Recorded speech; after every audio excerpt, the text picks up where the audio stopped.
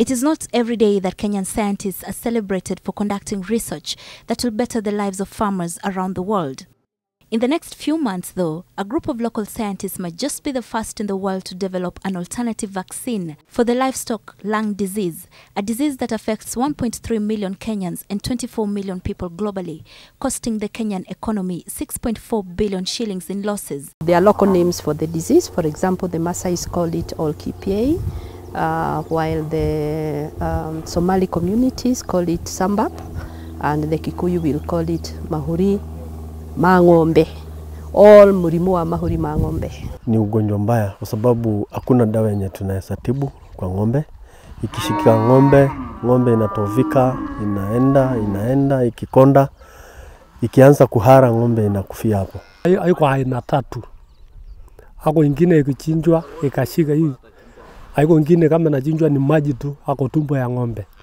There is a vaccine in use currently, which has been in the market for about 20 years now, but farmers don't like it due to the side effects associated with it, such as the tail of the cows falling off. It requires one to vaccinate 2 or 3 times in a year to be able to get good herd immunity.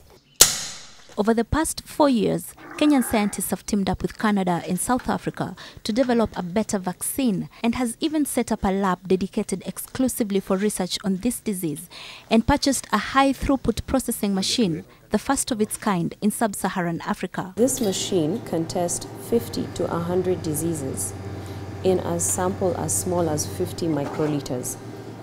It is able to do that in one well, which you see there.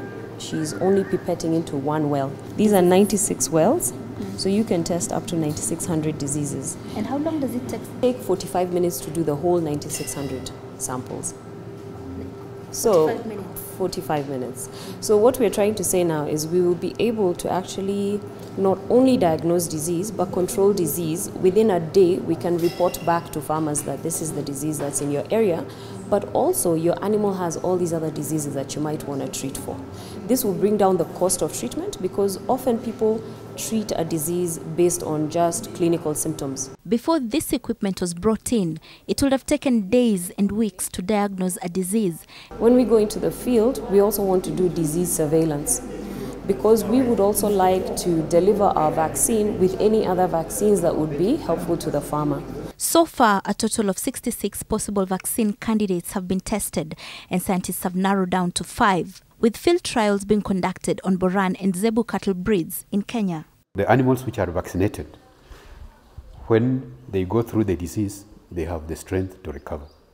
Those which are not vaccinated will go ahead with the disease and suffer severe lung lesions, which we call lung disease. So this is an example of a serious lung disease. Where we are, we can say we have maybe a year before we have a product that we can transfer to the industry for production. And we hope that it will be a product which can have advantages over the current one in terms of transport. The one we are developing does not require cold storage, does not require cold chain, whereas the current one requires cold chain. But even as the scientists work to develop a vaccine, farmers' uptake is currently at just 20%, which the researchers are hopeful will improve once the better vaccine is released. Zeynab Wandati, NTV, for Food Friday.